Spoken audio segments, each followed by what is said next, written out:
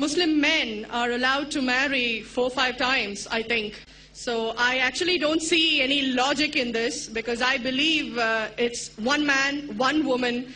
That's the institution of marriage. So please clarify. Thank you.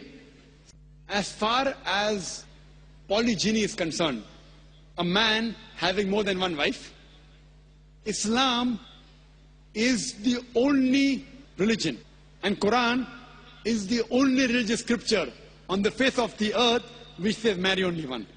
There is no religious scripture besides the Quran. I'm a student of comparative religion, which says marry only one. There is no verse in the Bible, no verse in the Bhagavad Gita, no verse in the Veda which says marry only one except the Quran. If you read the Hindu scriptures in Ramayana, the father of Sri Ram, how many wives did he have? How many wives? More than one? More than one. 3 wives. Fine. Shri Krishna, according to Mahabharata, how many wives he had? Unlimited. Not unlimited. You don't know your scripture well. No. Did he have 4 wives? No. I have no idea. Not 4, not 100, not 1,000, 16,108 wives. How many wives he had? 16,108. So why can't we Muslims have 4?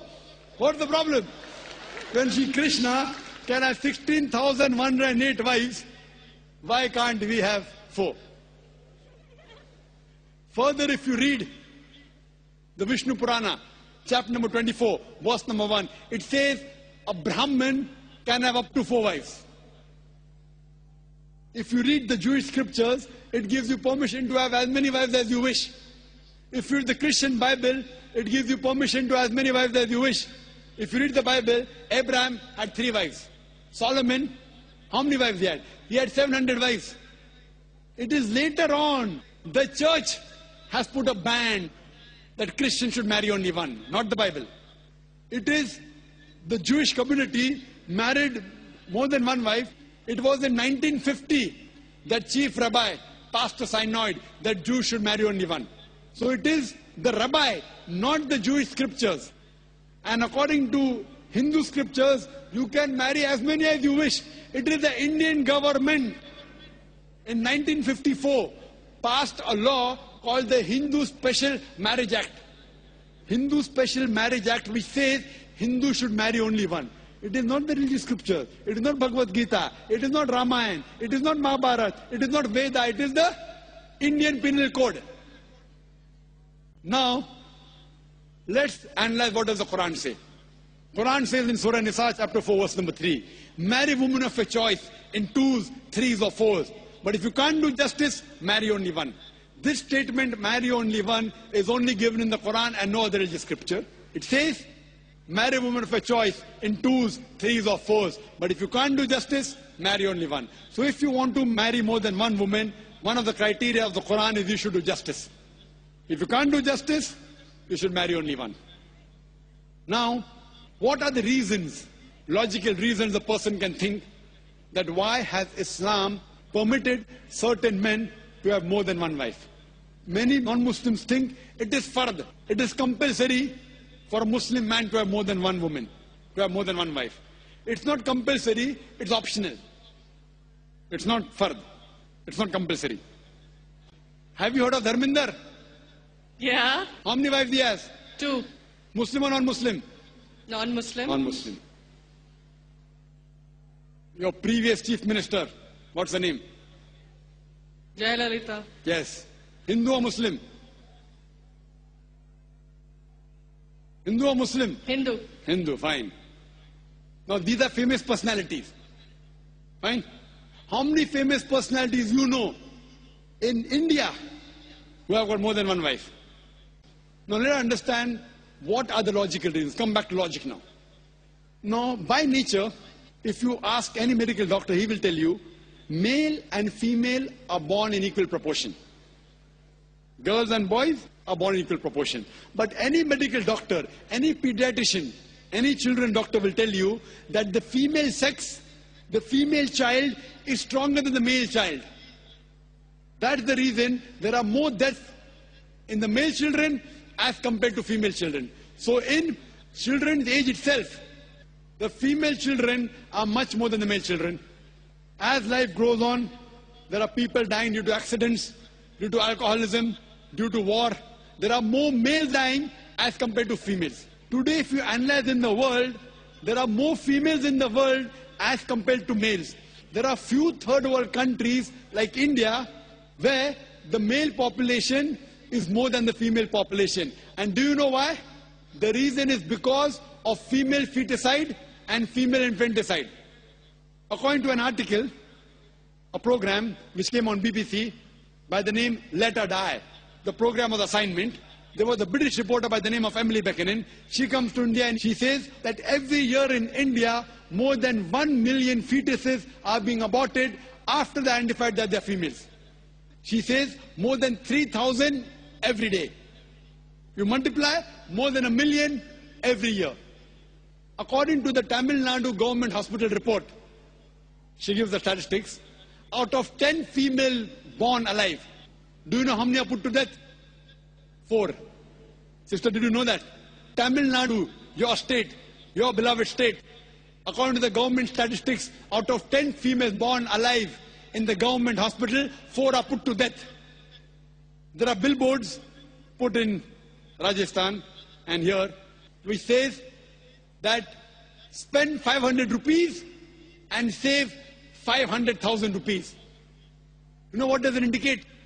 Spend 500 rupees, do ultrasonography, do amniocentesis, identify the child you're carrying is a female, abort her, and save 5 lakh rupees, 500,000 rupees. Maybe a couple of 100,000 of bringing her and the remaining 100,000 in dowry. If you stop this evil practice in India, our beloved country, stop the female infanticide, stop the female feticide. Even in India, the population of female will be more than the male population. If you see the rest of the world, if you see New York alone, there are 1 million females more than males. In USA alone, there are 7.8 million females more than males. In UK alone, there are 4 million females more than males. In Germany alone, there are 5 million females more than males. In Russia alone, there are 9 million females more than males. And God alone knows how many millions of females are more than males throughout the world. Suppose I agree with your philosophy, sister, you said, 1 man, 1 woman. If I agree with you, sister, with your philosophy, 1 man, 1 woman. And suppose my sister happens to be in America, or your sister happens to live in America. And suppose the market is saturated. 1 man, 1 woman, saturated. Yet there will be 7.8 million females who will not find life partners. 1 man, 1 woman. Now the option for these 7.8 million females is either marry a man who already has a wife or become public property. You say, Dr. Zakir Naik, public property, such a harsh word. Sister, it is the most sophisticated word I can use. I cannot use a more sophisticated word than public property. According to the studies of America, do you know, on an average, a man, before he settles down with a wife, he has 8 different sexual partners. Do you know that? On average, 8. Some may have 1, some may have 10, some may have 20. 8 sexual partners before he settles down with one. So the only option remaining, so if my sister happens to live in America, or if your sister happens to live in America, and the option is given to her, and suppose the market is saturated, every man has found a woman for himself.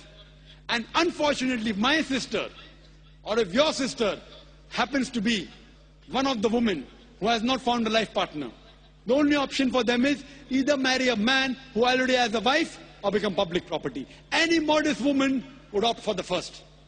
Sister, what would you opt for your sister? Marrying a man who already has a wife or become public property?